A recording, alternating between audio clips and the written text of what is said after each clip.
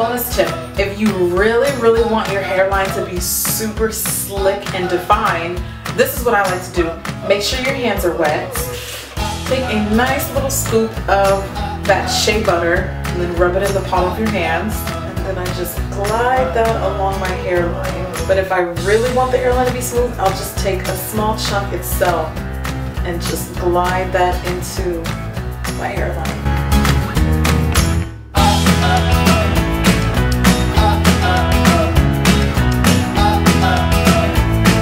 And then I'll use my hair tie starting at my forehead and tie it in the back. Not too tight, it does not have to be uncomfortably tight. And then I will slide that back to get the hairline extra smooth and sleek, and that's it.